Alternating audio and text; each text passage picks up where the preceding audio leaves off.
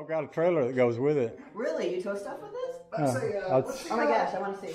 What's the capacity for it? How much can it tow? Like 1,200 pounds? You talking about the trailer? Yeah. How much can it tow? Oh my god! Oh my god, there's more stuff out here. Is this the trailer? Oh my gosh, that's the trailer. It matches. It's literally a pound for pound. It's literally the same thing. Hell yes!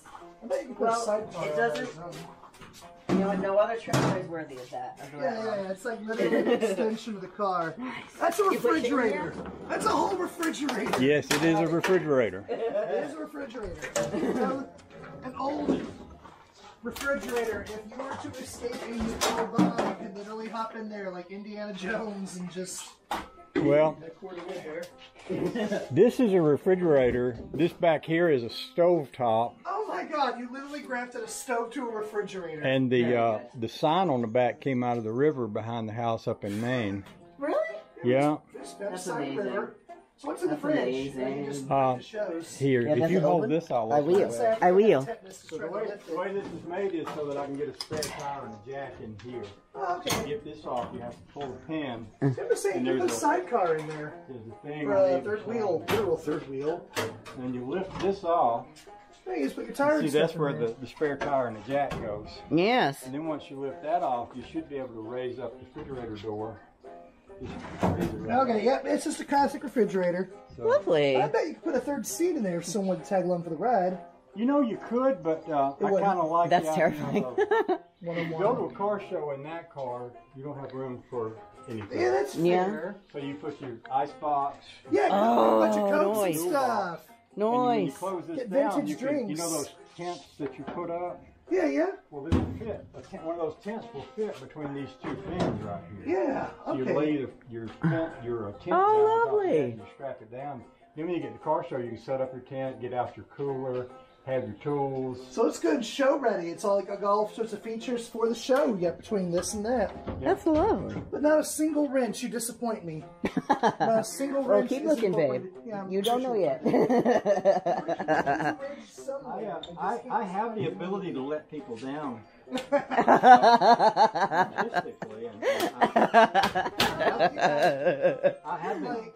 got a bottle opener, so that's I have been criticized and divorced over that. So, you know, no. Fine. You just deal with it. Not enough wrenches. Not enough wrenches. Just written on official paperwork. Definitely enough refrigerator and oven. Definitely enough refrigerator and oven for my tastes. So. All right. Philco, your legend lives on. That's Phil, by the way. The name of the refrigerator His name is is Phil. That's very good. That's very Phil, good. you live on in a car show near you. There's an artist up in Maine that gave me that refrigerator. Yes. Luke, you know Luke, and it's Phil. About this is just... Oh, so he knew. So that's the reason that has a trailer hitch, is so I can attach this to it and take it to the car show. That's lovely. You must be quite a hit with your drinks and your rat rod. Your drinks and your ride. Your Franken ride, your Franken drinks. Yeah. I love it. I love it. I love it. I love it. I just cannot sit in there without feeling like I'm fearing for my life. But that's part of the experience. That's part of that's how it's supposed to be. Yeah. If you didn't say that, I'd be disappointed. Exactly. Nice. There you go. Nice. There you go. Here's your coffee. Oh, thanks, babe. I'm just flabbergasted. Did y'all work up an appetite yet? Yes. Absolutely. Near-death experience is always working. Why don't we take a comfortable air-conditioned car and go get some breakfast? That sounds lovely. Works for me. You good? Yes. Well, thank you for participating in the life and death experiments. In the yeah, whatever. For participating. So my car is I mean my phone is probably charged now. Do you want to plug your I should probably do that. No. Oh yeah, 20%. I rode around in a hot rod. I can copy the video to send it.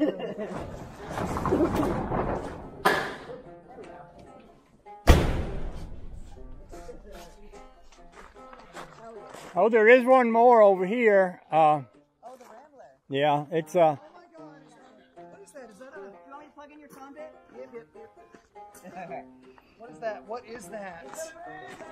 No, Huh. what? Really? I'll let you tell me. What do you think it is? It's not good with models. Definitely is old. It's a little neglected and dusty at the moment, but it runs. I just haven't driven it much lately or cleaned it up. Oh God, is this? It's coming off the tip of my tongue, but it's like, you gotta help me out here. It's a Rambler. It is a Rambler. Sorry.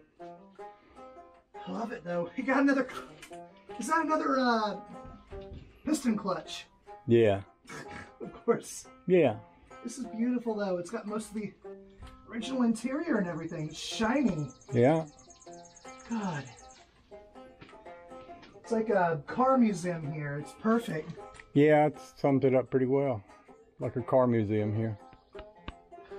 Just all these old things that once was ubiquitous everywhere, and now it's just... Well, this is really true. This was the poor man's car back in the day. Really? If you couldn't afford a Ford or a Chevrolet, you could afford a Rambler because they were the cheapest cars around. And actually, Back in the day. this was a compact car back in its day. Considering that the way compact cars look nowadays, if you've ever seen a Chevy Spark or a Chevy Sonic, or Right. just avoid those entirely. For personal experience, they were terrible, but... Well, if you ever saw a 65 Ford Galaxy sitting next to this, it's like twice as, it looks like it's twice as long, you know, Right. just for example, you How know. did people park anywhere? Compact car, literally. How did they park anywhere with these? Well, we had more space and less people back then. Yeah, where's the dog? She's up there. There's the dog. But he showed me the Rambler. And apparently this was a cheaper model back then for people who wanted one. How much was it back in the day, you reckon? Like, Oh, I don't know. You know, if well, money was worth more back then. So. yeah, you know, if the Pontiac was 3,600, this would have been 25 or something like that, or 2,000, you know, something like that. But this came with a flathead 4-cylinder engine. It's got a Chevy engine and running gear in it right now, so it's fast. But back in the day, it was the slowest thing on the road. Oh, lovely. People talk about, you know, when you go uphill, everybody would lean forward. Just to kind of get you at that. I got a car like that. But it's good. It's a good family car. It looks like they got like the cabin benches and stuff. Yeah. So what all left? You got to fix in that. Like you said, you were working on It's it. good. I'm just gonna make it better. I'm gonna put a. I've got an engine in here that I'm gonna put in it, and I'm gonna. You gotta replace that 4-cylinder with something a little bit spicy. Oh, it's already got a big Chevy motor in it. Yeah. There you go. I've just got a better one in here. An even better one. Upgrade and upgrade. Oh my God, this is perfect. This is a one-stop garage. Very perfect. Yes. This is the engine that Todd built, and this was the engine. Built engine. This is the engine that was that I took out of that car, and I gave it to Todd, and he rebuilt it and sold it back to me. And this is the engine that's going to go in it. So it's gonna need a little bit more stuff in it, I guess. Well, it just needs to be. I just need to finish putting it back together. I've got all the pieces and parts. Okay.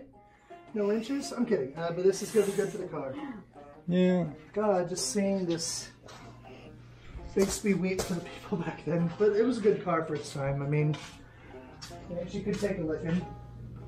Nowadays, you drive over gravel and like anything nearly, and it just falls apart. They got an arc welding on it too, of course. Yeah.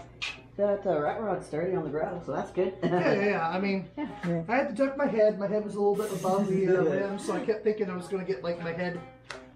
Are we as sturdy as the rat rod? That's the question. Yeah, you gotta be careful of that one. Wear a helmet on the rat rod if you can.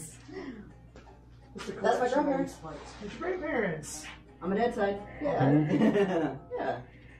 All right, I'll go grab my wallet and see if Honey Babe wants to go with us, and Well, I got my wallet from each shelf. we'll continue this video extravaganza. I brought the kids out here to visit the Georgia Guidestones.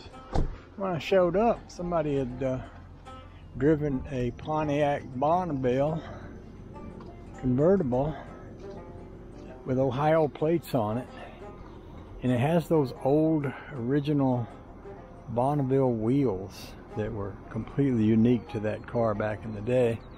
We had a 63 Catalina, but these Bonnevilles were very familiar cars from back then. It's pretty interesting to see someone driving one with Ohio plates on it. It's a lovely thing. Oh, the joy.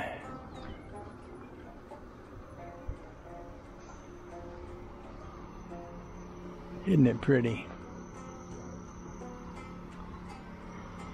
I just thought I'd get out and show you that, just so you'd have something unique to look at today.